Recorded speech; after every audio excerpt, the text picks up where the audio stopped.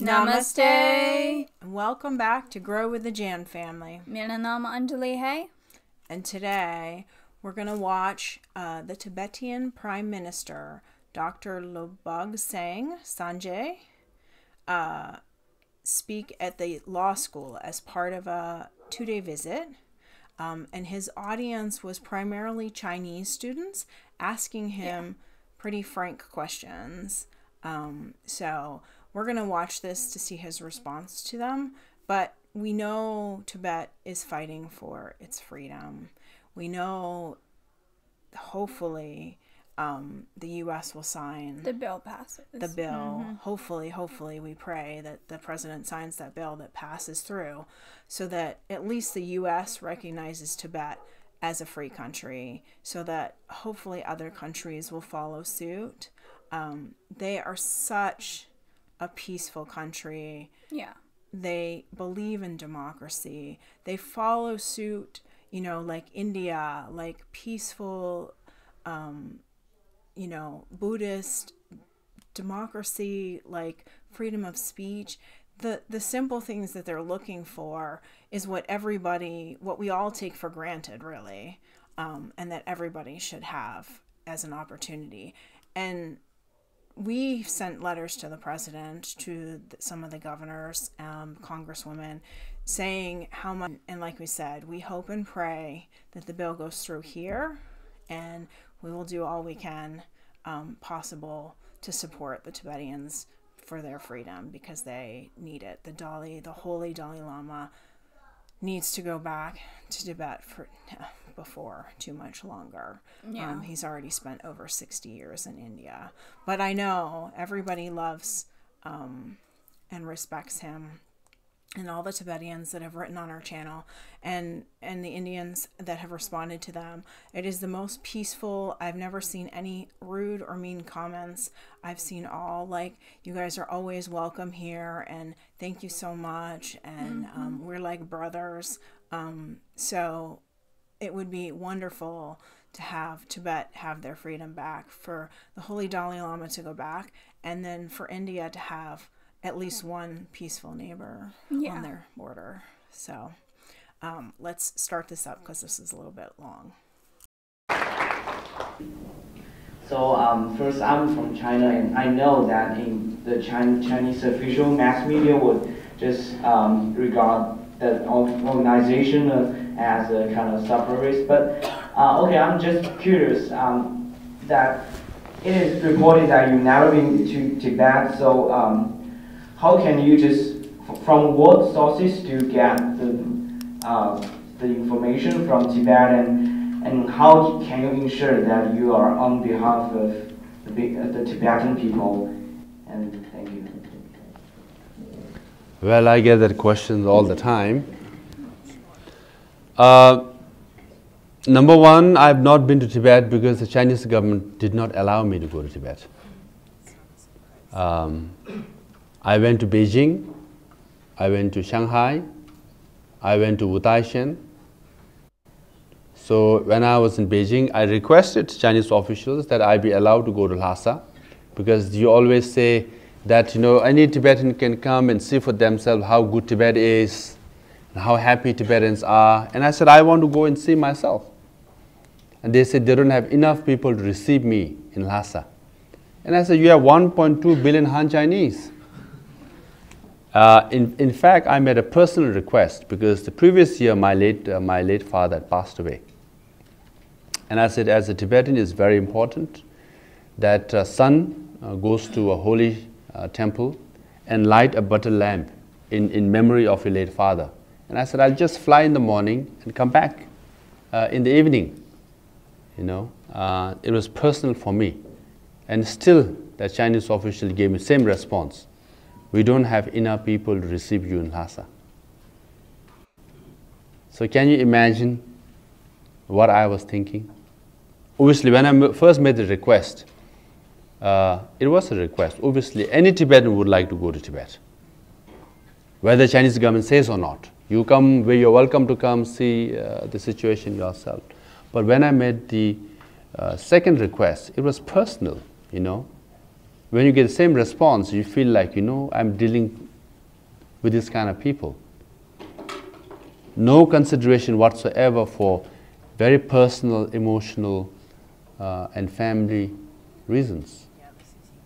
So that's why. Now, how do I know about Tibet? There are plenty of sources. In fact, you might have read that I spent the last 16 years at Harvard Law School, and I met hundreds and hundreds of Chinese students and scholars, and I've organized meetings between Chinese and Tibetans. I've invited some of the top Chinese scholars from Peida, Minzu Dashi, Tsinghua, and all that.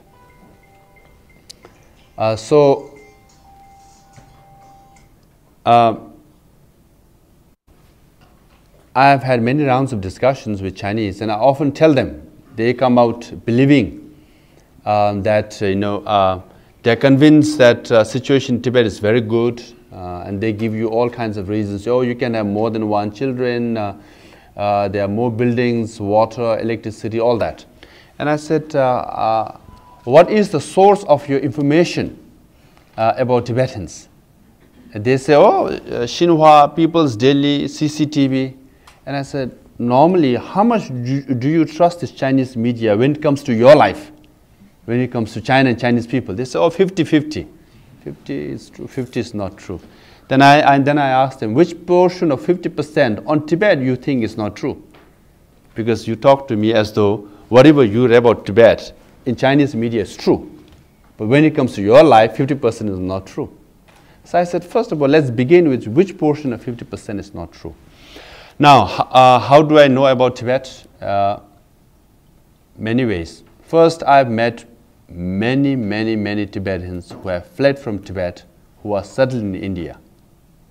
In fact, I just met some Tibetans who have arrived from Tibet just recently, and who are students, who worked for Tungdambu, who worked for PSB, Public Security Bureau, who worked as teachers, all kinds. So these are the sources through which I get information as far as Tibet is concerned.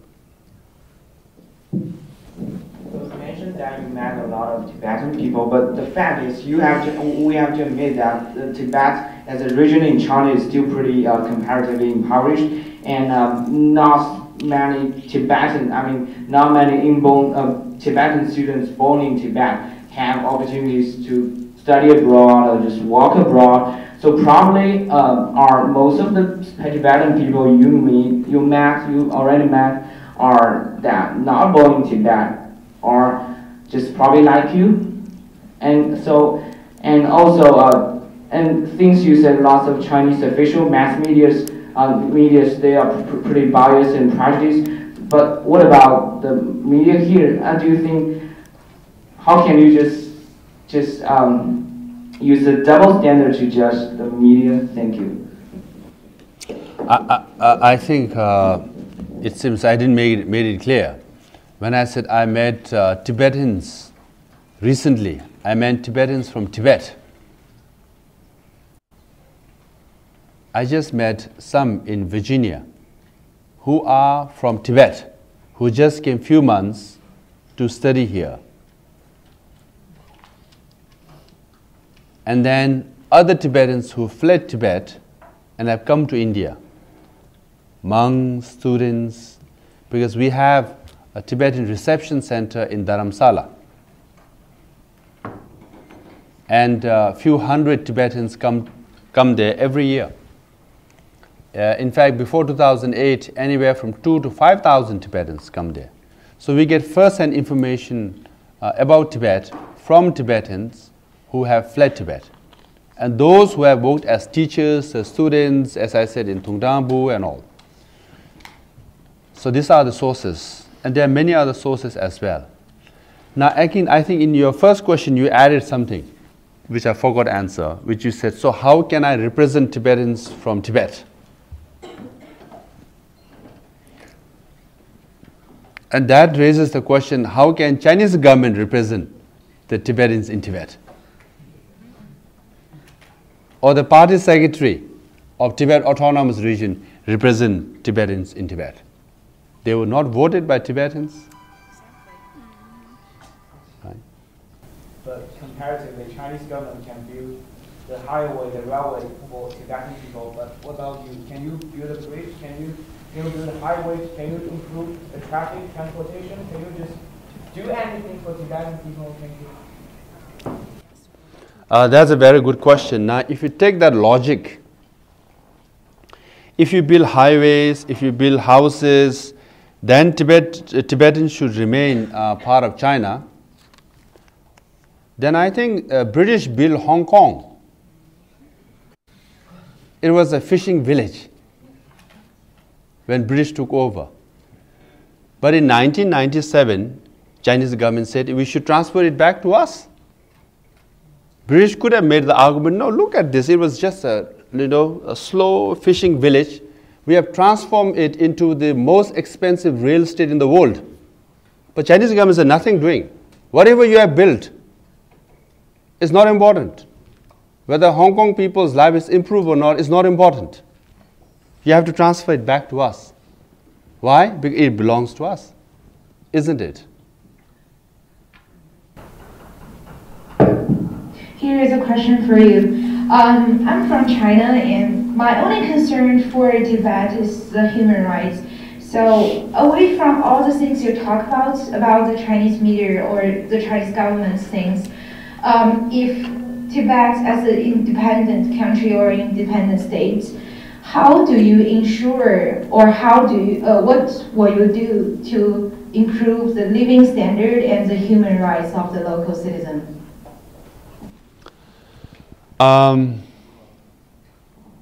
Like any country or a region or government, the role of leadership or the government is to improve the livelihood of the people. Now, how would a Tibetan leader would do treat Tibetan people as far as human rights are concerned? I think answer lies, maybe I can borrow Bhutan. Bhutan, they're doing pretty well as far as their human rights and livelihood is concerned. And Outer Mongolia, they're doing pretty well on their own. So if we have to govern Tibet ourselves, we will do relatively fine, because we have done it before for hundreds of years. We can do it. One last question. I see her. Yeah. We have one last question. Thank you. I'm Chinese, but first of all, before my question, I really like to take the opportunity to thank you for coming here and engaging us in this conversation in a very open, transparent style.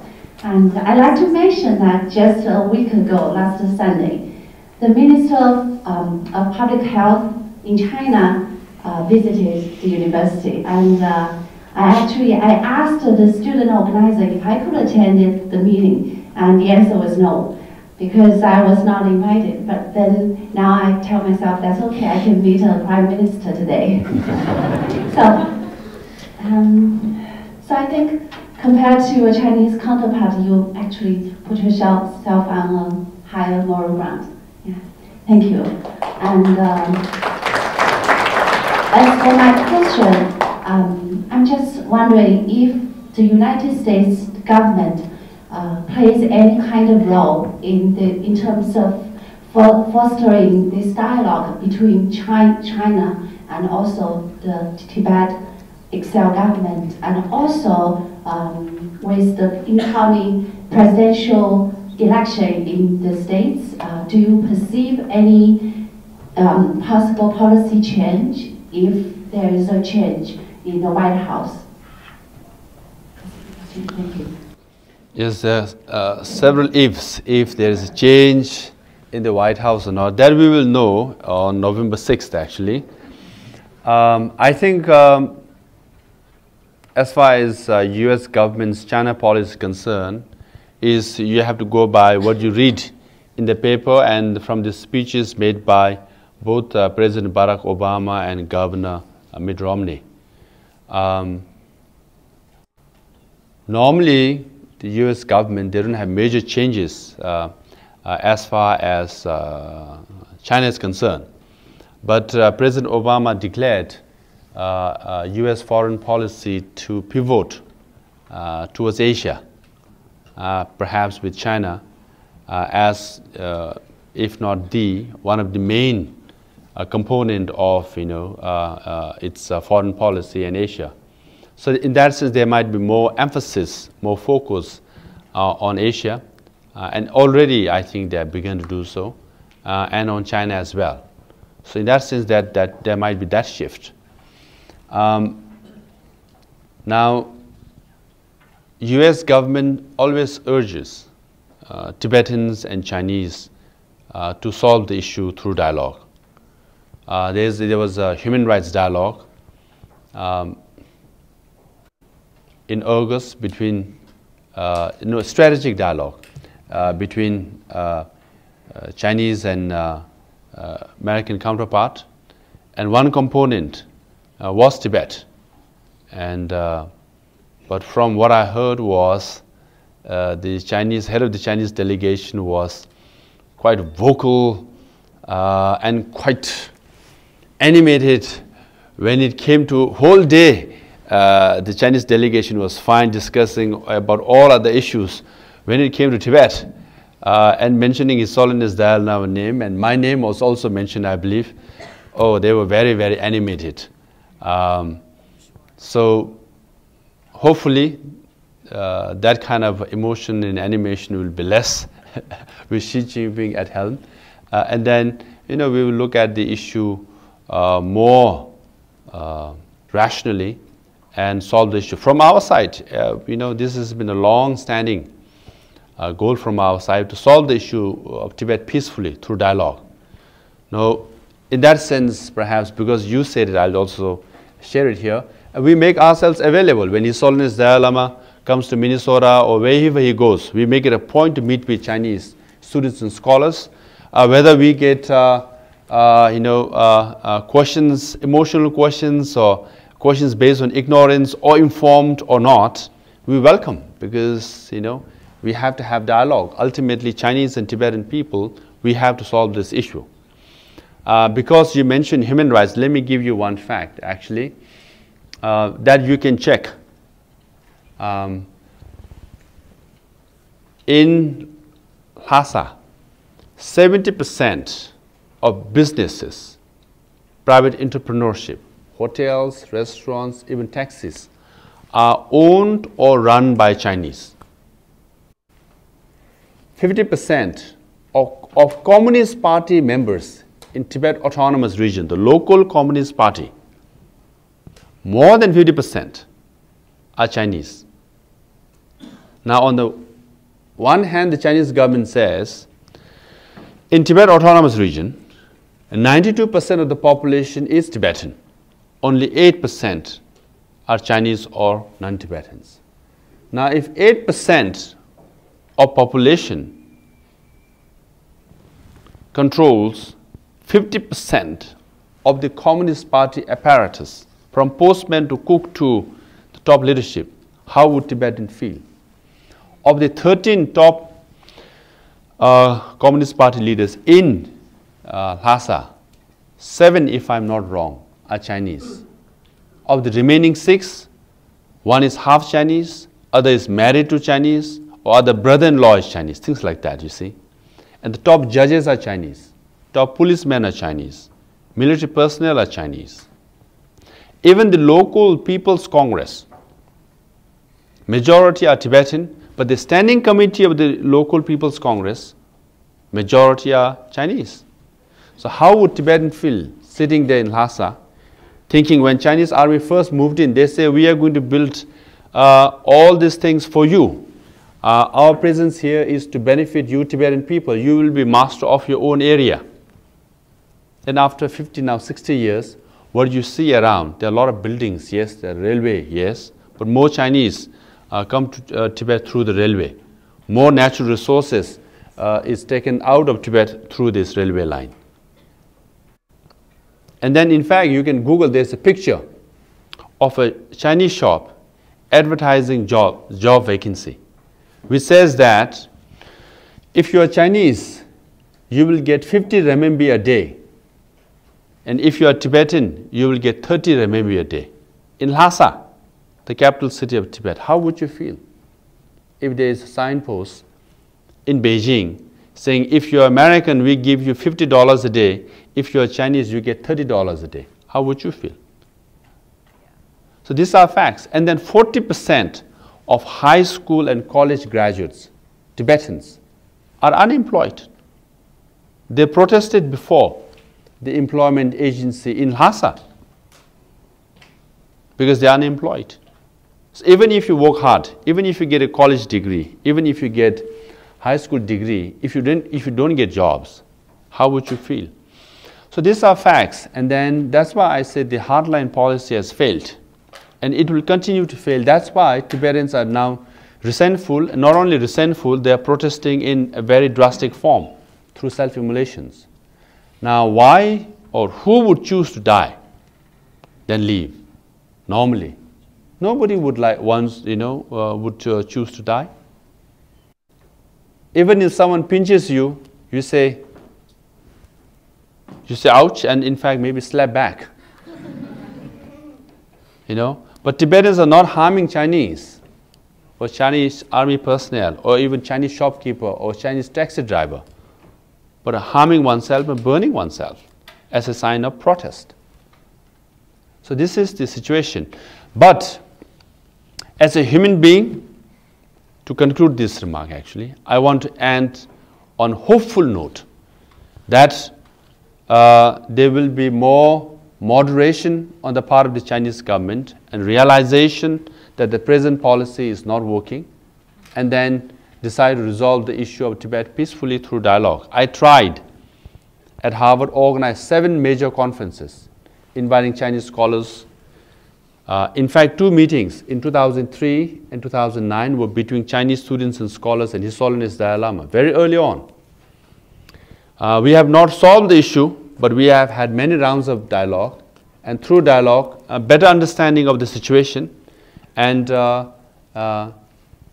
hopefully a little better foundation to resolve the issue of Tibet. We will continue to have differences, but through differences we learn about each other, and then one day soon solve the issue of Tibet, and then hopefully we will meet in Lhasa. Thank you.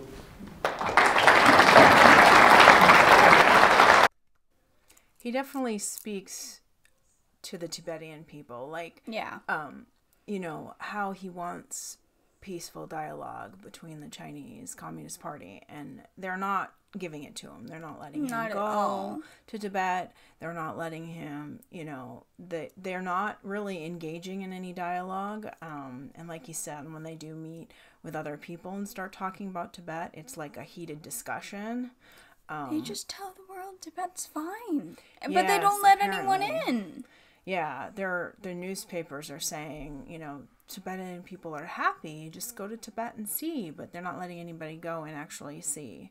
And I thought it was interesting that they brought up, like, human rights, but I would think that would be more of CCP. a CCP issue, as opposed to if the Holy Dalai Lama could go back to his home country, and he could go back Or and, like social media for the actual people. yeah, could go back and be the leaders that they should be in Tibet, would be such a different country. Freedom of religion, freedom of speech. Like he said, the people that are supposed to be representing Tibet were not elected by the Tibetan people, were put into place by the CCP. Another thing was, the other thing they talked about was the railroads and the things they brought to Tibet. And then he counterbacked that with Hong Kong. And I was like, yes, because that is what happened. Like, you take it back because it's yours now, apparently. It's yours now because they made it all better and all nice and pretty. Yeah. And a big part of China. Could be a big part of China. But China can take Tibet, make it big, and say, oh, this is mine now because I made it big. Right. So the Tibetan people can't get it back. Though when China first came in, like you said, they were under the impression that they were there to help make stuff better. Make more roads, make more jobs, make more buildings, electricity, water, all this stuff. And we know that they forced the Holy Dalai Lama to sign these agreements. Yeah. But we've learned from many things lately, doing stuff on China, the CCP doesn't keep their word. No. At all. Not at all. And you can see it, even though, even the Chinese students that were questioning him, they didn't get the chance to speak with the people from China that came to visit the school. Yeah. Why? Because they don't want you to ask questions, because then you're going to know the truth. Well, what is the truth? Yeah.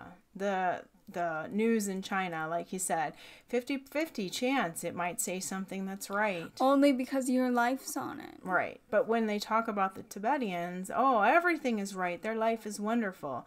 How is their life wonderful? But what the news talks about your life, sometimes it's right. Yeah, sometimes it's wrong.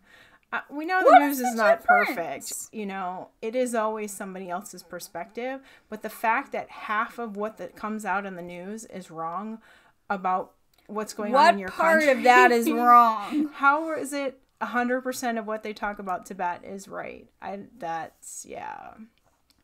So this was an old video. This was 2012. Now it's 2020. And like we said, hopefully President Trump will sign this Tibet bill to recognize it as a free country. And hopefully that will kind of trickle down and other countries will also recognize Tibet.